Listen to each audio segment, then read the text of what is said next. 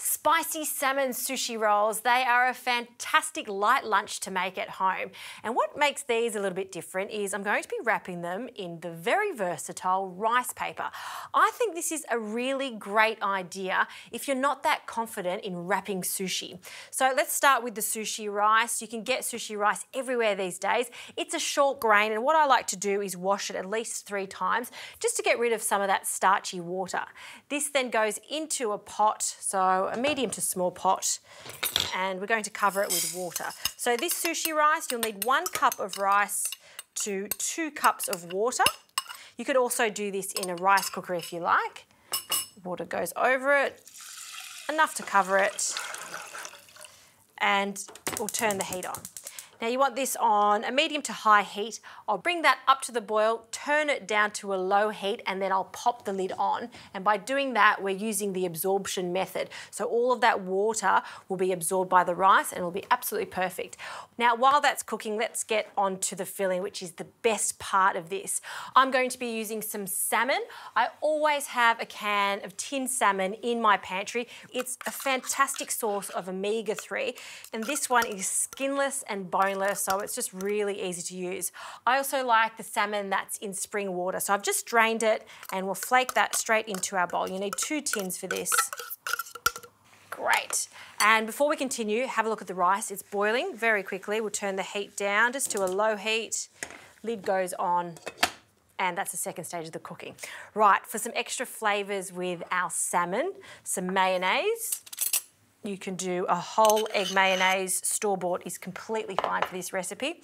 Along with some soy sauce. Just take that fork out. A little drizzle of soy sauce.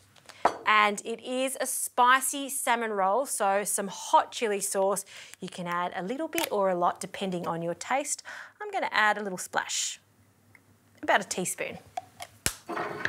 Okay, now with our spoon, we're going to give that a really good mix to combine all those flavours.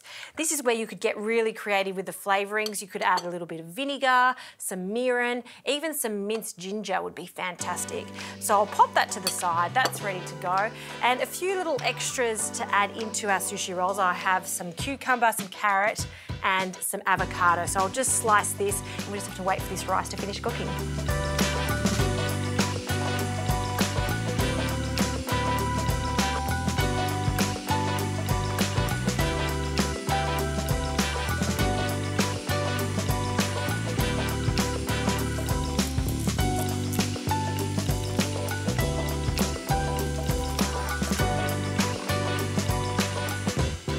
Okay, the rice cooked, it's been steaming. I've also cut up 1 nori sheet because we're going to need that for our little bundle that we're going to be making. And before we start assembling, the last thing I want to prepare is a dipping sauce. So I've got some chili oil here. This is a crunchy chili oil. I love it because of its crunchy texture. It's got sesame seeds throughout it too. So we'll just add about a teaspoon or so into a bowl, along with some sugar and some vinegar. I'm just using some rice vinegar. And those 3 ingredients makes a really nice dipping sauce. So we'll just let all those flavours marry together. We'll pop that to the side and let's start rolling. So this is where the rice paper comes in. We're just going to place it in some water, just like you would doing the classic Vietnamese style rice paper rolls. And I'm going to line them up. Now I'm going to work fast here and do 3 at a time. You don't want to do any more than 3 at a time because it does get sticky fast. And the third one. Then on each rice paper, I'll add 1 piece of nori to the centre, our cucumber, and this is where it can be quite fun for the whole family to get involved. You can make this for a dinner or, like I said, for a lunch. I know my little boy likes to get involved and start wrapping them. So on with some carrot and avocado, a few slices. You don't want to overfill these either, so just a few slices is plenty. And for our spicy salmon mixture, we're going to place that on top of our avocado. So about a heaped teaspoon on each. It's going to be really creamy, just fantastic. And now for the rice. So my little trick when you're handling sushi rice is to have some water on standby because it is really sticky. I'll just grab a spoon, place my hand in the water and shake that excess water off. Then we'll grab a dessert spoonful of rice and we're just going to mould it into a quenelle-like shape. You can see just by pressing down on the rice between your spoon and your hand, it doesn't stick. This makes it so much easier. Okay, we'll place that onto our salmon. And as quick as you can be, you want to roll this up before that rice paper gets too sticky. So I like to roll it a few times, bring in the sides, and tuck that in just like a little burrito, and then keep rolling. And that's our first cute little sushi wrapped in rice paper. How great does that little bundle look? So I'm going to make a few more of these and then we get to try them.